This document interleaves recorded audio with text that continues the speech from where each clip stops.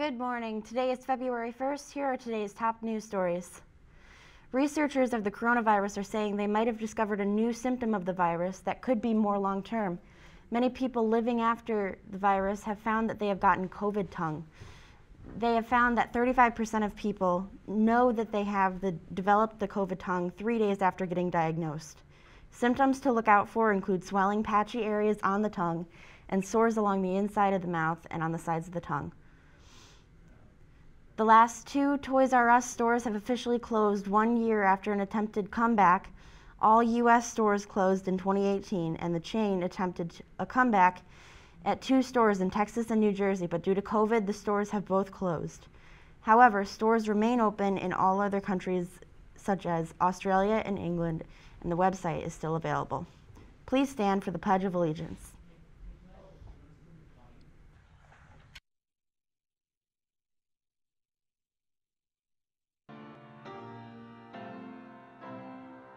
I pledge allegiance to the flag of the United States of America, and to the republic for which it stands, one nation under God, indivisible, with liberty and justice for all.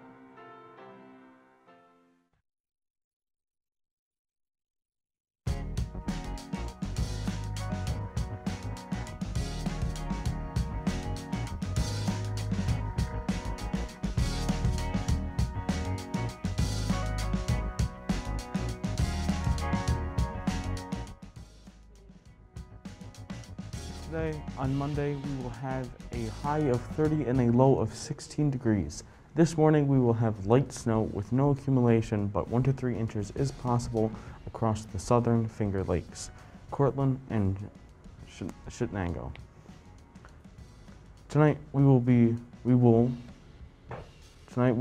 different, with heavy snow developing close to midnight and coming from the southeast. Additionally, heavier snow will continue on into early Tuesday morning, and areas southeast of Syracuse can get 5 to 8 inches. Tuesday is Groundhog's Day, and we'll have brisk snow and maybe heavy snow in the morning with a high of 27 and a low of 20 degrees. However, on Tuesday, we seem to have a high chance of a snow day, and I guess there's probably going to be at least a 50% chance for a snow day. And anyway, I'm Grayson with your weather.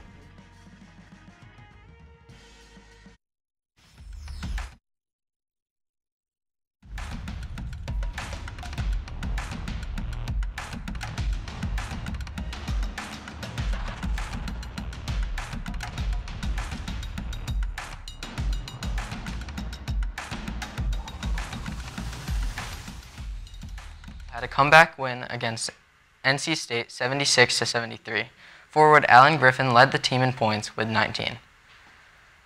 The Detroit Lions have traded star quarterback Matthew Stafford to the LA Rams in exchange for 2 future first-round draft picks, a third-round pick, and QB Jared Goff. Stafford requested a trade and was said to be willing to accept trade to any team except the New England Patriots. I'm Aiden with your sports.